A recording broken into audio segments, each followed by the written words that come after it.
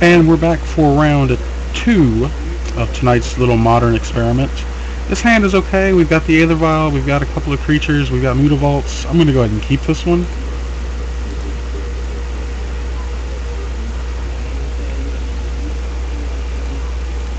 He leads with a Swamp. And we're going to go Seachrome Coast into Aether Vial.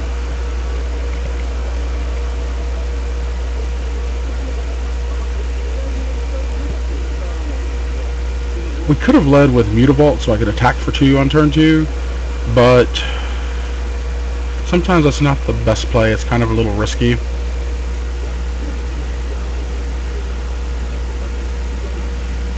And we are waiting on that to resolve.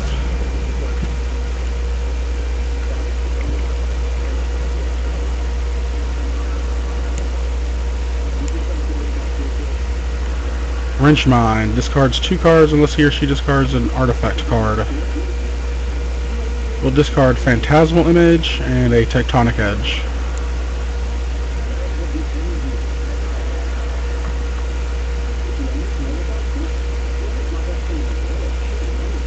We will go ahead and cast our Adept.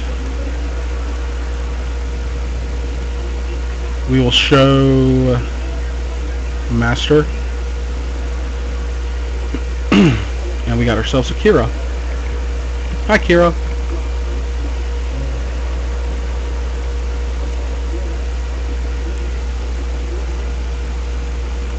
He Sign and Bloods himself.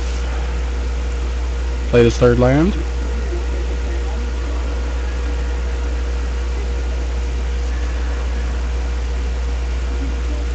And there goes my Silvergill Adept.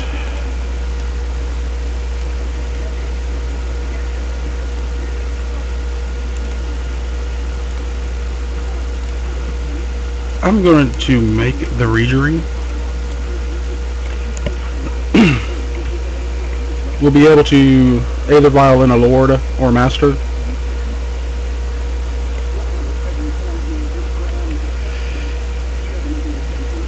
I kinda want to keep him alive.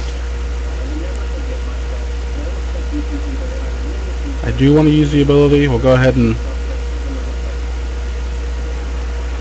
sacrifice. I want to keep him alive because of his untap or tap ability.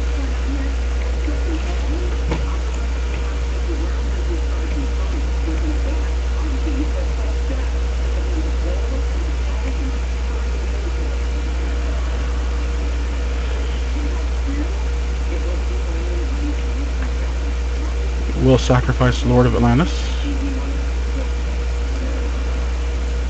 We're going to let this tick up to 3 for Kira. Let's tap this right. I want to leave my blue mana up. And we'll just settle for getting in with 3/3.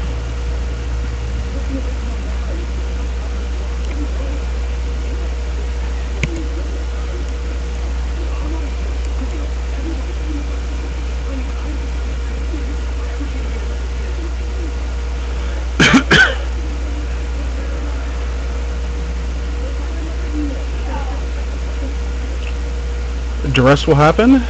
It'll see 3 creatures.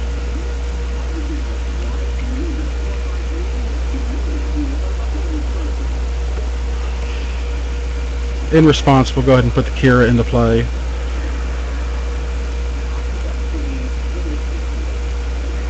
And we'll discard 2 Lords. Well, Masters of the Pearl Trident. They're different than Lord of Atlantis.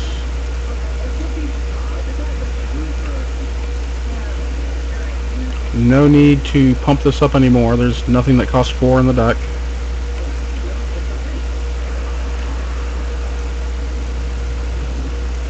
We'll make a Curse Catcher. And we'll untap our Seachrome Coast.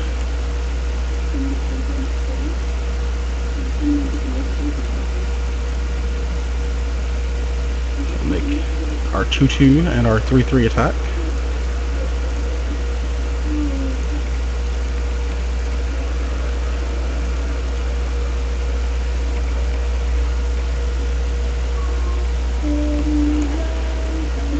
got himself a Lash Wraith. Should be a 4/4.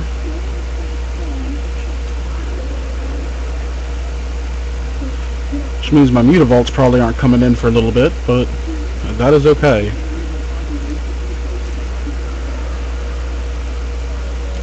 And now I draw the Spell Pierce. Because why not?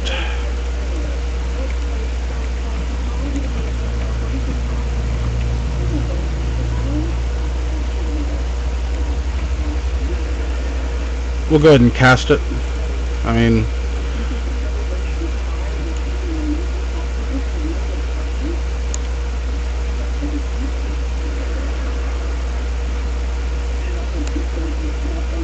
I was going to discard it anyways.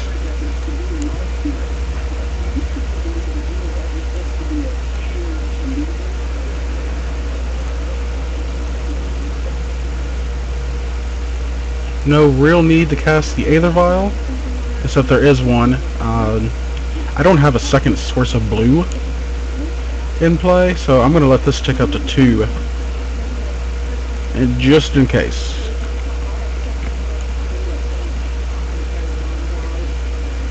And something is happening. He still has a Gatekeeper and a Lash Wraith, but they are dancing. They are just dancing. Okay, this one we do want to counter on. This one we do not.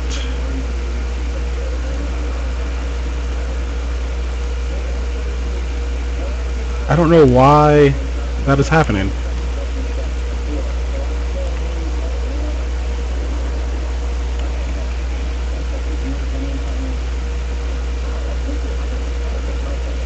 But it's weird.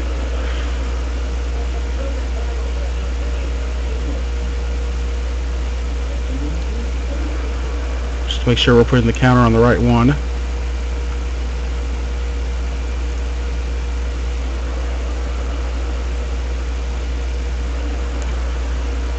I think we can go ahead and kill him. We'll just activate both of our Mutavaults. And attack with the team.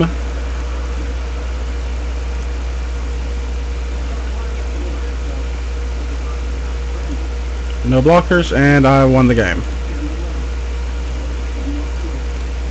So we saw some discard, and we saw some Gatekeepers and some Lash Wraiths. Spreading Seas, not very good in this matchup. We'll bring in the Unified Wills. So I should have more creatures than him, I would hope. And that's pretty much what I'm going to bring in. So Unified Wills and the 3rd Spell Pierce for the 4 Spreading Seas.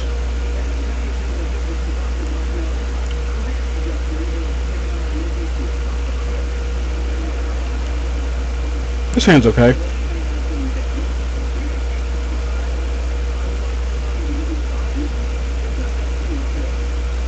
It's suddenly not okay.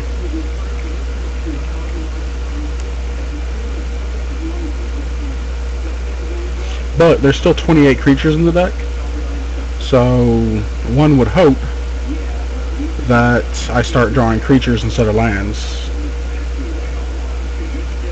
This was a loose keep.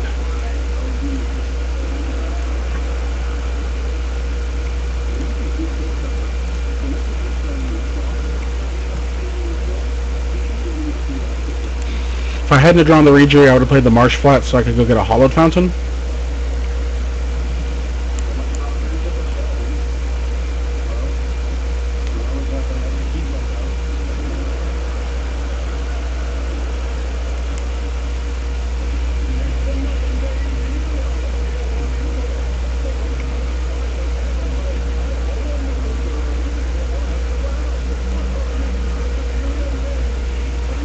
I don't want him drawing extra cards.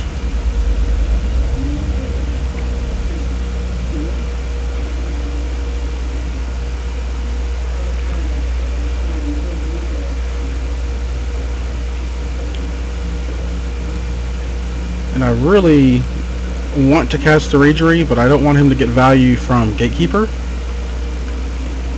So I'll just attack in with my Mutavault.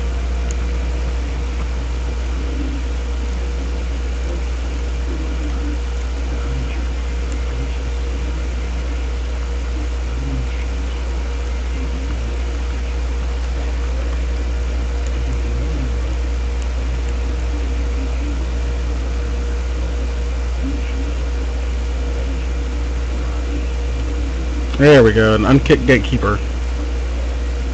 And a Duress, which will show nothing.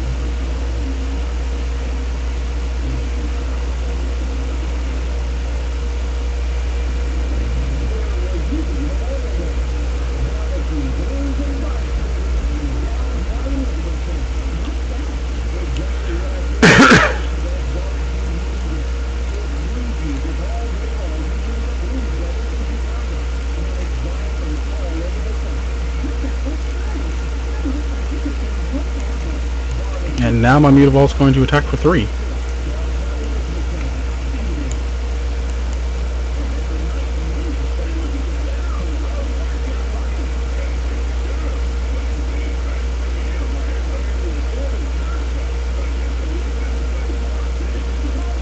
Ooh, promo Gatekeeper. We'll see my Master die.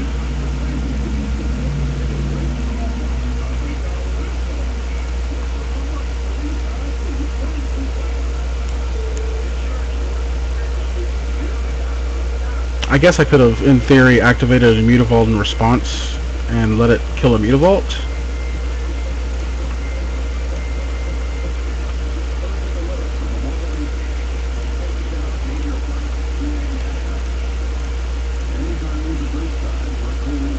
And make our Regery.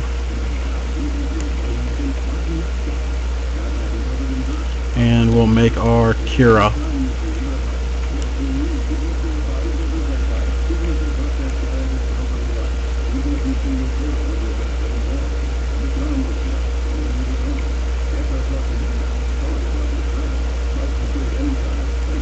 Grave Titan. Neat.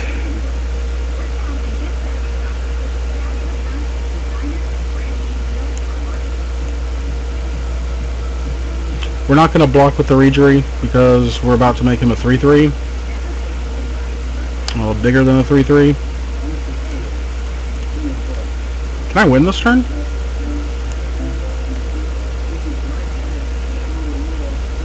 I don't think I can. Untap a Seachrome Coast.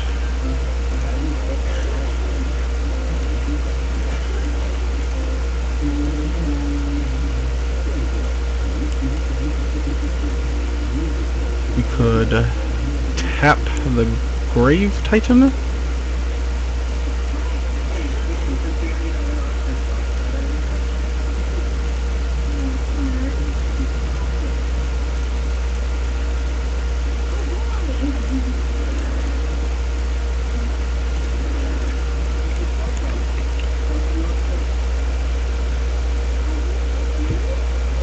He's going to take 6, lose 2 of his zombies.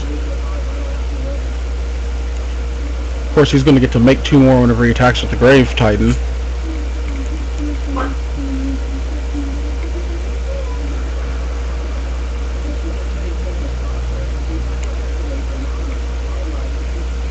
He's got 1 card in hand. I'm at 13. This will put me at 7. He's got 7 lands in play.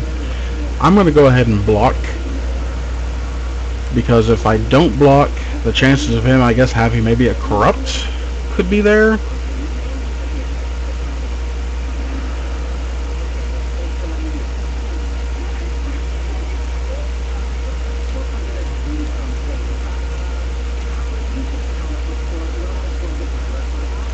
We're going to tap one of his blockers.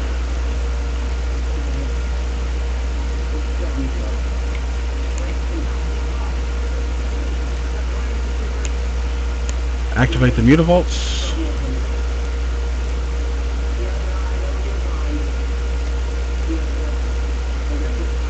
And attack again.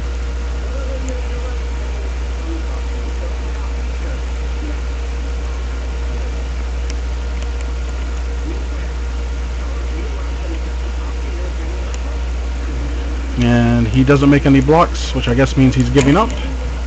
And we won versus Mono Black control thingy. Let's go ahead and end this. Thanks again for watching this episode of Outside the Deckbox on PureMTGO.com. And we'll be back for round 3. Thanks.